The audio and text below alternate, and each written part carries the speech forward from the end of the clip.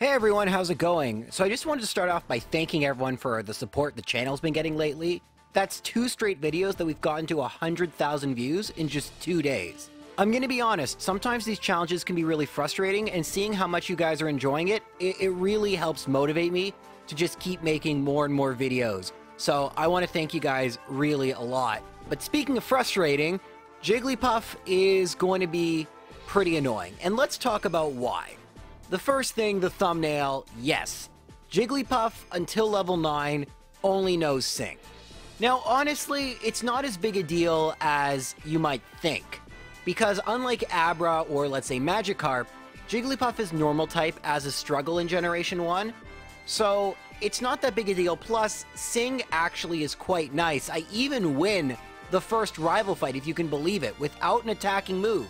Because even though it only hits 55% of the time, if I spam it every single turn, eventually it'll put the Pokemon to sleep. And the second thing we should talk about, which is also relevant to the first rival fight, is Jigglypuff's HP.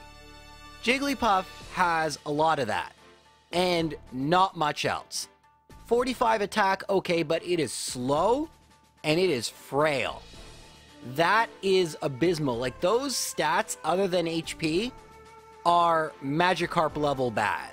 Like, I didn't really fathom just how terrible of a Pokemon Jigglypuff is, because you see the average base stats don't look bad because that HP is so massive, but the fact of the matter is, while it does help, it would be nice to have, I don't know, even some defense, which is one of the least helpful stats, but speed, this is going to be a problem.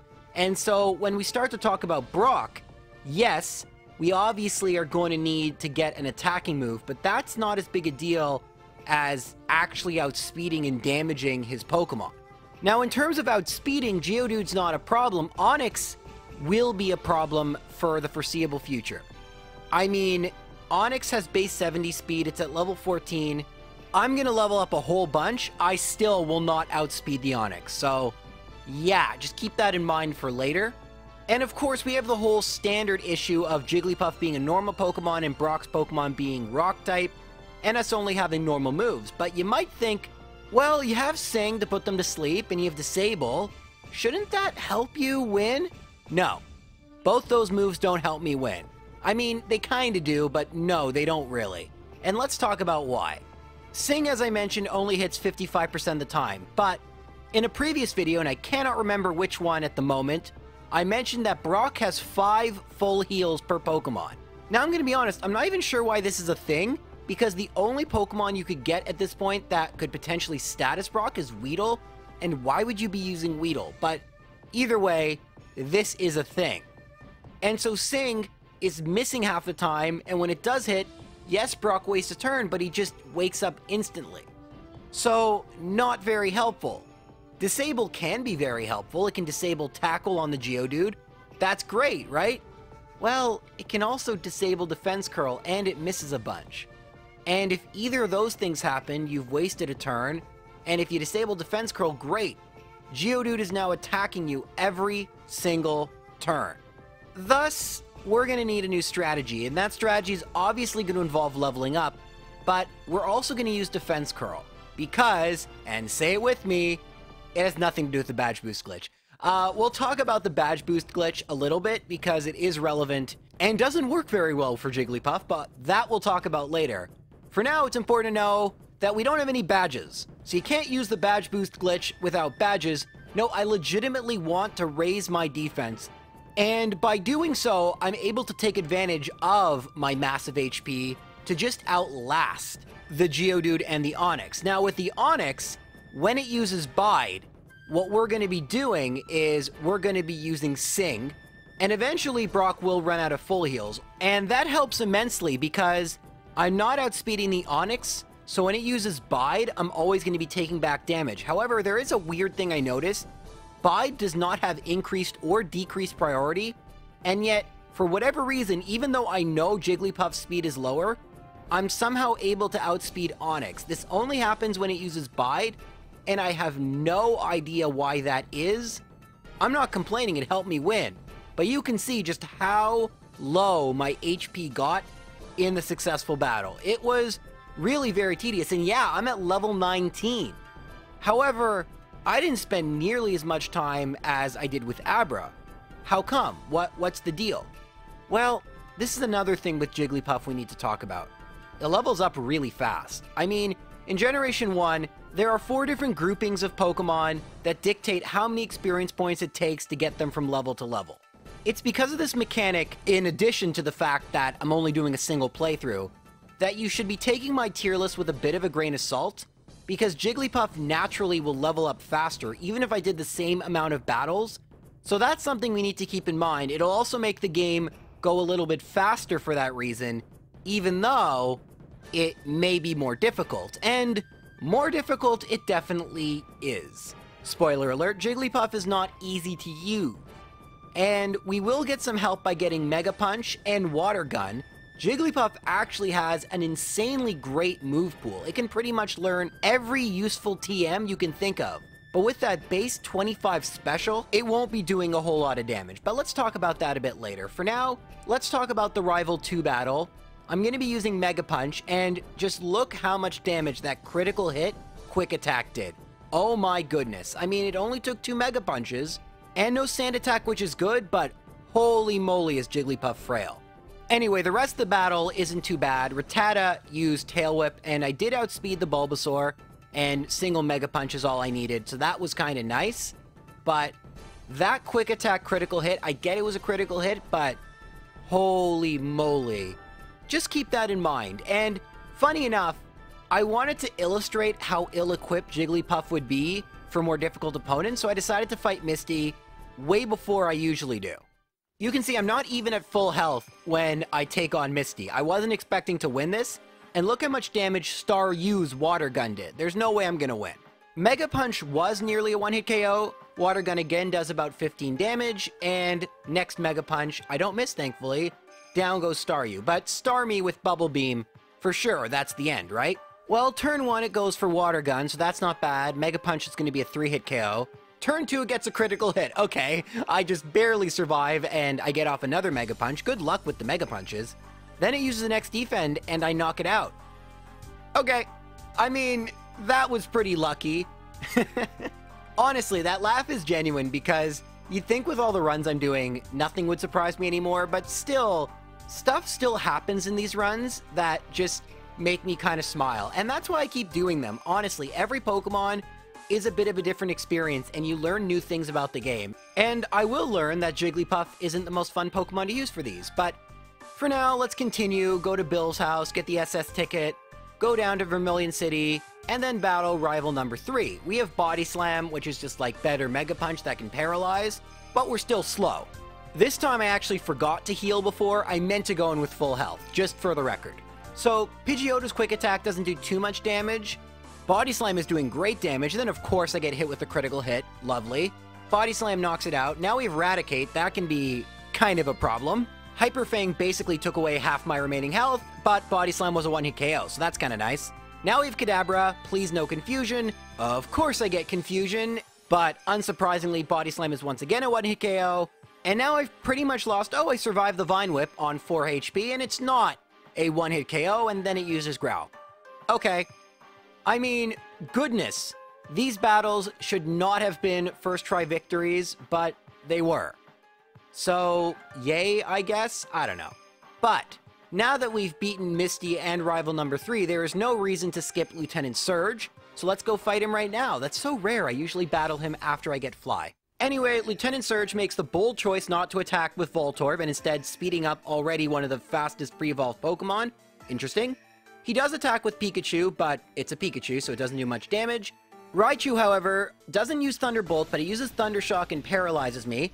Get off the Body Slam, but then Lieutenant Surge decides, boy, I might be a little slow, should use that X speed. And yeah, well, that went well for him. And I think now we see why this is Lieutenant Surge and not Commander or Captain Surge. Honestly, I think he should be demoted to Ensign Surge after this defeat, but whatever. Enough with ranks, let's talk about the strategy as we head to Celadon City. So, you see I have Bubble Beam, and I'm about to teach Thunderbolt. Now, Bubble Beam is useful because most rock Pokemon in the game, and there are some coming up, are also ground type. So it's 4 times super effective. That's going to be quite good against the Hikers. Thunderbolt helps at least immediately for Pokemon like Slowpoke, and will also help against, eventually, the rival's Gyarados, his Pidgeot. It's a good TM to have as well. But Bubble Beam, we're going to be deleting it very soon after we face Giovanni, because Giovanni does have 2 rock Pokemon, so let's skip all the way ahead and talk about Giovanni. He actually did defeat me several times. Now, I kept forgetting to save, and thus had to battle Giovanni a bunch of times, and because of that, I have quite a lot of experience, and Jigglypuff is awful in this battle. Of course, the Onix is a one-hit KO, and so is the Rhydon, but the Onix outspeeds, so it can hit you, which is bad.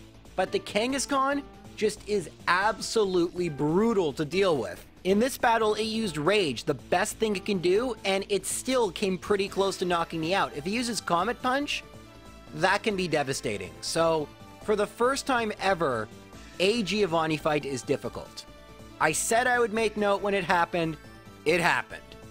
But, after we defeat Giovanni, that is it for Bubble Beam. We're going to teach Psychic, and this is our moveset, pretty much for the rest of the game. I had other ideas, but no. The moveset of Body Slam as a powerful same-type move, that's a physical attack, Thunderbolt for coverage against flying and water types, and then Psychic, which on the surface is only poison and fighting, but since almost every grass Pokemon and all the ghosts are also poison types, it pretty much offers pseudo coverage against them as well. So, not a bad moveset, and of course you notice I still have Defense Curl. I haven't used it yet, but those of you who've been watching the series know exactly why I have it. Trust me, it's not nearly as helpful as you'd think. And I'm gonna get to that very soon, but for now we have a battle with rival number 4, and it's not easy, but it also was very doable. However, notice as we speed through the first 2 Pokemon, Pidgeotto and Gyarados, how much damage they do. After that Hydro Pump, I'm already at half my HP. Less, goodness, and you notice I level up. That's something that will frequently happen in battles. Now, thankfully, the last 3 Pokemon, at least for now, are pushovers. Growlithe is a one-hit KO, Kadabra used Disable, but it's only level 20, and Ivysaur I outsped, and it used Growl. So I didn't take any further damage after that Hydro Pump, but it's not looking good against fully evolved Pokemon. But here's where the run got really difficult, and it's not Koga.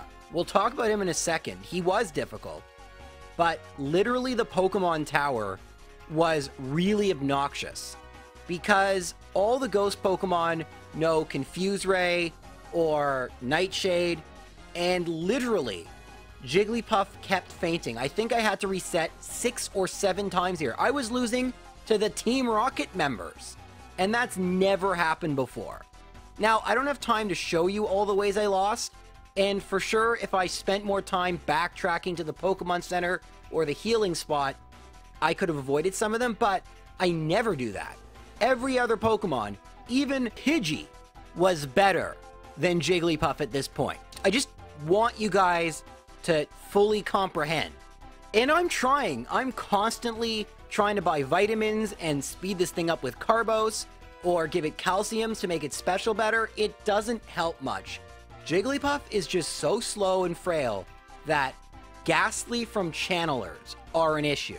Heck, Drowsy and Hypno are an issue. Speaking of which, let's fast forward a bit to Fuchsia City. And while the Drowsies and Hypno were difficult, I want to talk about Koga for a second, because I outspeed the Coughing, fine, 2-hit KO, and then Muck outspeeds, and basically it's a 1-hit KO, but Muck outspeeds. Muck, a literal pile of goop, outsped me. I never get it. I've never been outsped by Muck before. Like, I'm not even doing minimum battles. Like, I'm not battling every trainer I see because I'm trying to do this as fast as possible, but holy moly. Alright then, let's go battle Erica. She's actually not that bad. Ice Beam would be better because of Tangela, but Tangela's not a problem anyway. And in all honesty, it's just better to use Body Slam because of that same type bonus and Jigglypuff's better attack. Now, I outspeed the Victory Bell, and it doesn't go for Razor Leaf, which would automatically critical hit, so that's nice. 2-hit KO. Tangela hits me with Constrict, which sucks because now I won't outspeed Vileplume. But, as you're going to see, not a big deal. Again, a 2-hit KO. Vileplume does go for Petal Dance, its best move, but even with my terrible special, my HP is high enough and my level is high enough that Vileplume does barely any damage, so a pretty easy victory against Erica. However, you can see I'm pretty over-leveled for her, so that shouldn't be surprising. But I ended up battling her again anyway, not because I didn't like how this battle turned out, because there's a whole bunch of trainers here, some of whom give out a ton of money when you win, and I could use those to buy some vitamins and to gain stat experience. Just a good idea to battle them all. And of course, I battle Erica again. It goes okay. I mean, Victory Bell puts me to sleep and uses Wrap, but I didn't have enough body slams and I ran out of Psychic because I had fought every other trainer. So I had to rely on Thunderbolt, and it was close. It was really close, but I did still win. So it just goes to show you, even in the worst case scenario, with a long sleep, Wrap, and using Thunderbolt partially, I still managed to win. So good to know. But I'm not gaining that many levels, and Koga was so difficult. So what am I going to do? Well, I kind of realized that there was a strategy that I always use, and I wasn't using it for some odd reason, and that is the Badge Boost glitch. And, in case you're new, every time your stats are modified in Generation 1, the Badge Boost, which is normal and is supposed to increase each stat by 12.5% when you get a certain badge, so attack for Brock, and for Lieutenant Surge defense, which is weird, but whatever. So when I use Defense Curl, both my attack and my defense actually as well are being boosted an extra 12.5%, which is nice. However, after I defeat Muck, you see that I use Defense Curl again. Why is that? Well, when you level up, the glitch part of the Badge Boost glitch goes away, and so while all my stat increases from Defense Curl for the defense, which are supposed to happen, those stick around, those extra bit for attack and defense go away. And I'd like to have those, so I use the Badge Boost glitch again. Unfortunately, I don't have the badge for special. That would be Blaine. So it does make sense to be using Body Slam, even though these Pokemon have higher defense. Also, good point to note is that Coughing does have Smokescreen, but otherwise is a very easy Pokemon to set up against. But since my defense is so high, for the final Pokemon Wheezing, I use Psychic, and it would have been a 2-hit KO because I get the special drop, but I didn't see it. Sometimes I'm not really paying attention. That's already happened in one of my videos where I didn't even notice while editing. That's what happens when you're constantly thinking ahead to the next move. You're not in the present. But it's really not a big deal. Even though I'm poisoned, a self-destruct wouldn't have knocked me out unless it was a critical hit. But that didn't happen, and I was able to knock out the Wheezing in 3 turns. And we've defeated Koga, which is huge, because now the Badge Boost glitch will also apply to speed. And as you know, I don't have a lot of that, so being able to increase my speed with Jigglypuff is a super great thing. And with that in mind, let's go defeat everyone's favorite AI trainer, Rival Fivel. Now, unlike Coughing, Pidgeot is a pretty terrible Pokemon to set up against because there are 4 more Pokemon, and it knows Sand Attack. So I only set up 3, which will allow me to outspeed Pidgeot, which is nearly his fastest Pokemon, so it should be good enough. So I use Body Slam, it's a 2-hit KO, and unfortunately I'm hit with the Sand Attack. That's bad, but I do not miss with the next Body Slam, that's 1 down. Now I need to use Thunderbolt and I misclick and it's Psychic. I was thinking of resetting, and I was even more willing to do so after I miss with Thunderbolt, but Gyarados helps me out by using a Leer. That also raises my stats, because they're modified, even a move like Leer, I know, crazy. And that's why I use it, by the way, because there's no way of avoiding the Badge Boost glitch. But I use Thunderbolt and knock out the Gyarados. Growlithe, easy 1-hit KO with Body Slam. I do outspeed the Alakazam, but miss. It goes for Psybeam. It not only hits, but confuses me. Thankfully, I do not hit myself in confusion and hit with Body Slam, but we still have Venusaur. And hooray, I leveled up. That's awesome. So now I'm not outspeeding anymore. It goes for Poison Powder. I snap out of confusion, and Body Slam's doing decent damage, but there's the critical hit Razor Leaf, which I was worried about, and it's going to outspeed and knock me out next turn, unless it uses Leech Seed. I love Gen 1 AI. Gen 1 AI is just so great, because it's so unpredictable, and that just leads to so many outcomes you wouldn't expect. It's just truly fantastic and awful. But I love it. And that's why these challenges are kind of fun, because you never know what's going to happen, and we've defeated Rival Fivel in a battle I 100% should not have won. The Giovanni battle, on the other hand, was quite easy, so I'm not really going to talk about it.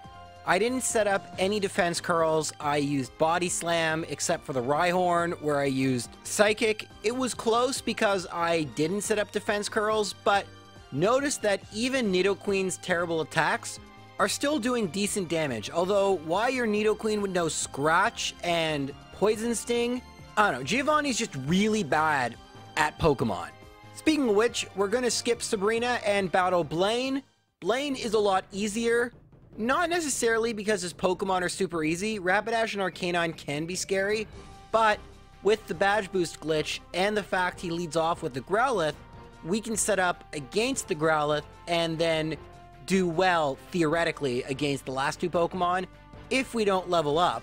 Of course, we do level up at the Arcanine after doing so well, but we get Super Potion, Roar, and I get a Paralysis, so yeah. Great job, Blaine. Truly masterful Pokemon battling. But now we only have one gym leader that we can battle left, and that's Sabrina, and she's harder to set up against because Kadabra can do significant damage. However, as we've seen in previous runs, we can set up against Mr. Mime, so here's the strategy. I got hit with Psybeam, which was a critical hit, but Body Slam is obviously a one-hit KO.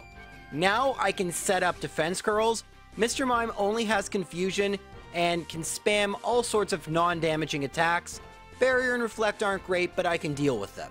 That being said, I don't want to chance getting confused, so after the third defense curl, I go for Body Slam. It's not a one-hit KO, but once again I get the Paralysis, so I'm able to knock out Mr. Mime. Thanks to those badge boosts, I outspeed Venomoth and hit it with Psychic. But once again, I level up. Since I level up so quickly, Alakazam misses with Psywave.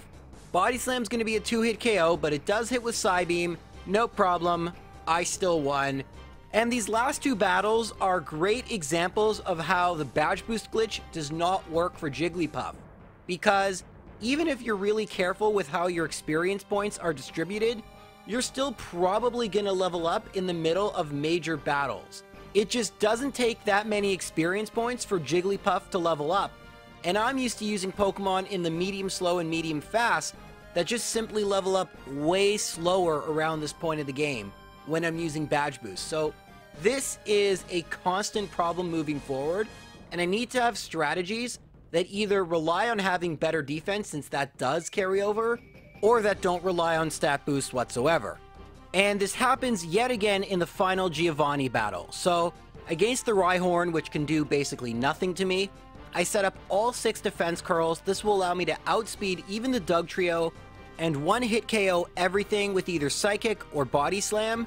But I level up before I get to Rhydon, and it becomes a 4-hit KO. Now, granted, Rhydon has a bit better stats and it's not super effective, but could you imagine if it actually knew attacking moves that weren't one-hit KO moves and didn't affect me? It would be kind of scary. Thankfully, it's Giovanni, so that's not a thing, but going forward, it's going to be a thing, and so the battles are about to get a heck of a lot tougher. In another minute, because Rival 6, or the penultimate rival, if you will, isn't that bad. I decided to set up 6 defense curls because, again, why not? Pidgeot just uses physical attacks, and this time doesn't have sand attack, so pretty safe to set up against. I used Thunderbolt against the Pidgeot, Psychic on the Rhyhorn, and then Thunderbolt again on the Gyarados. Then I level up again. Now, you might be wondering, why not just set up again against the Growlithe? That's because Defense Curl won't do anything anymore. I'm already at maximum defense. Your stats need to be modified for the badge boost glitch to work. So if I also had, let's say, Meditate, I could easily use that. That would actually be a heck of a lot more useful. But Defense Curl, Harden, whatever, would not do anything when I'm already at max defense. So perhaps I don't want to set up against the Pidgeot, but maybe I want to set up against the Growlithe for the final Pokemon. Growlithe is obviously not a problem. Alakazam doesn't attack me, which is pretty nice. It uses Reflect twice. Is it because they're scared of harming Jigglypuff? Like, I'm starting to believe that the other Pokemon think Jigglypuff is so cute and don't want to hurt it.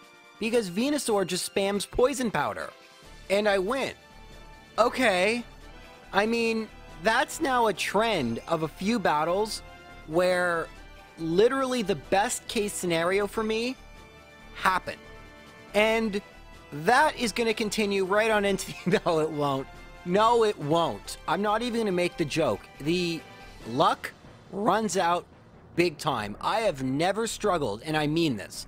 I have never struggled this badly at the Elite Four than I did with Jigglypuff. Because I knew it was possible to beat it not at like level 90, but holy moly, is every fight kind of a struggle. Well, one isn't, but every other fight. But by far the worst was Agatha. I started getting pretty consistent at Loralee and of course Bruno, but Agatha, it would be like 1 in every 6. And I don't think unless I leveled up to like level 95, it was ever going to improve. So let's start off with the ice theme and talking about Loralee, and then we'll discuss why Agatha was so terrible. Now, for the record, I could beat both Loralee and Bruno consistently at level 58. So that just goes to show you how obnoxious Agatha was. The strategy is similar, it's just even more consistent. Use Defense Curl 6 times. Make sure your experience points are such that you won't level up in the middle, and because I'm at such a high level, it won't happen. Dugong really isn't that scary because it just knows Aurora Beam, plus it likes to use Takedown, and then it'll use Rest. So, not a concern. It also uses Growl, which further will improve my stats, but it does lower my attack, and you'll see that come into play after I knock out Dugong, Cloyster, and Slowbro with Thunderbolt.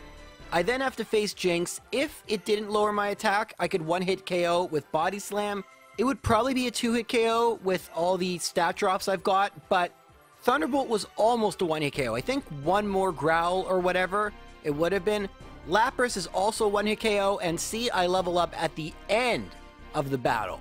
That's kind of important because Lapras knows Confuse Ray and Blizzard. It can be very trolly, so I'd rather not have to deal with that. And so that's one member down. Next we have Bruno.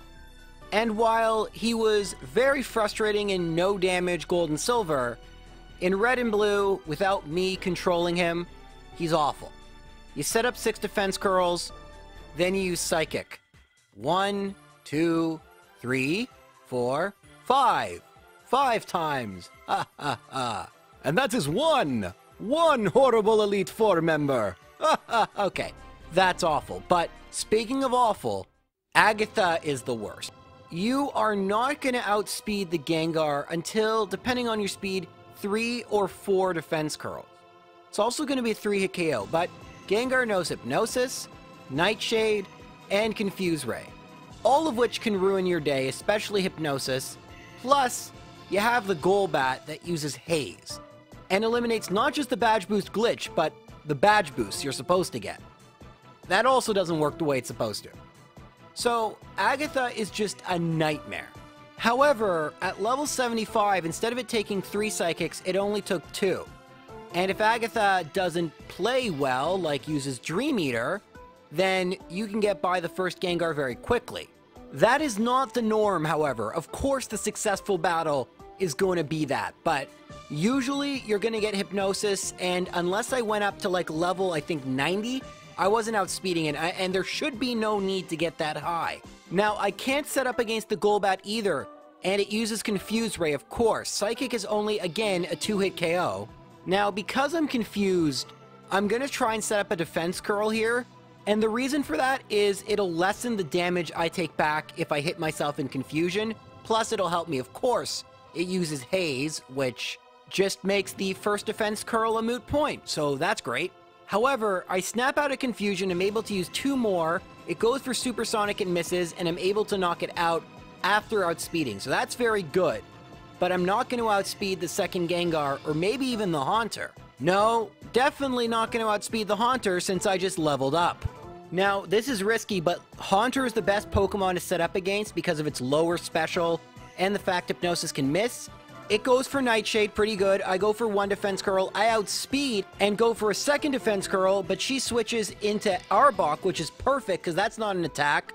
I will outspeed the Arbok, and it is a 1-hit KO, but as she swaps back in the Haunter, Psychic is not a 1-hit KO, and I'm worried about outspeeding the Gengar, so she misses with Hypnosis. I go for a defense curl, and she goes for Dream Eater, perfect. Psychic knocks it out. Now I outspeed the final Gengar. Get the special drop, it goes for Toxic, best case scenario. And I cannot tell you how happy I am every time I defeat Agatha. It's rare. And you might be thinking, well, J-Rose, isn't the point of this to see when is realistically possible? Isn't resetting again and again kind of against the spirit? And the answer is it's hard to say, honestly. You know, like maybe I should have leveled up, but I just don't like leveling up past my problems. If I see a strategy can work, and I'm just getting what I think is bad luck, I want to try and see if I can make it work. And Agatha is just so inherently luck-based. It's just so hard to sit there and be like, yeah, this isn't working. Well, of course not. I have a slower Pokemon, and her Pokemon use these trolley moves, which 50% of the time are really bad and otherwise are nothing. So it was a tough call. Trust me, I didn't even like leveling up this much. I'm at level 74. I started at level 58. But Agatha wasn't the only problem. Lance could also be an issue. However, he hopefully won't be. I am going to replace Psychic with Blizzard. Psychic, you've been great, but Blizzard is 90% accuracy, does more damage, and, well, we have Dragon Pokemon. So let's see how Lance went this time. He can actually go really badly. Now, I set up a defense curl, but not for badge boost glitch, literally for defense. I know, it's so rare I do that, but just like with Brock, having a little bit extra defense really helps out here. Of course, Lance predicts that, I guess, and goes for Leer, which ordinarily would be great, but isn't amazing. However, I do have a little bit more speed due to the 2 modifications to my stats, so I'm able to outspeed the Gyarados and one-hit KO with Thunderbolt. I'm also able to outspeed both Dragonair and one-hit KO each of them with Blizzard. Aerodactyl, though, will still outspeed me. It goes for Supersonic, which was the worst case scenario, other than a critical hit Hyper Beam, and it misses, so that's pretty good. Thunderbolt, thankfully, is a one-hit KO, but I level up. Now, I should be able to withstand anything from Dragonite other than a critical hit Hyper Beam, which would be close. Goes for Slam, no critical hit. Blizzard hits again, of course it's going to be a one-hit KO, and we have beaten Lance and only have one more battle remaining to become champion. This was not my first time battling the champion. I had some pretty terrible attempts, and I learned something. You know what an easy way to avoid leveling up in the middle of this battle is? Save a rare candy and just level up before. So that's exactly what I do. And while being at a higher level has much more obvious benefits, a side benefit is I don't need to worry about leveling up even after the rare candy, which would have happened at a lower level. So that's enough for the preamble. Here is the final battle. I'm going to try and set up 6 defense curls, but Pidgeot can use Sky Attack, and if that critical hits, it's a one-hit KO. My previous attempt ended via Sky Attack critical hit. This time, I do get a Wing Attack critical hit, but otherwise, Pidgeot pretty much does nothing the entire time I set up, which is great. It even mirror moves my defense curls, which, good on ya. Do what you need to do.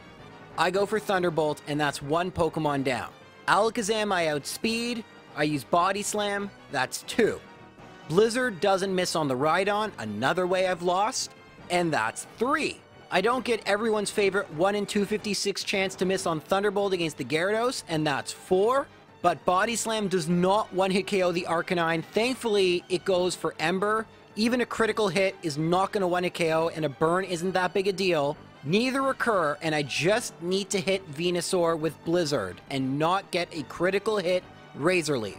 Well, I never found out what move the rival was going for because I hit with Blizzard, and after 3 hours, I finally defeat the Elite Four with just a Jigglypuff.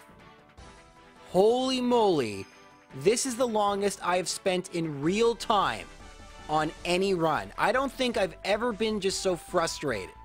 And it's weird because you'd think Jigglypuff has so many options, but you just cannot make up for the fact that it is so slow and frail. We have a lot of slow Pokemon, we have a lot of frail Pokemon, but the degree to which Jigglypuff is both is kind of unprecedented. Even Pokemon like Rattata and Zubat, I don't think are as bad in that regard at least. And the question becomes, where do we put this on the tier list? The numbers aren't that bad.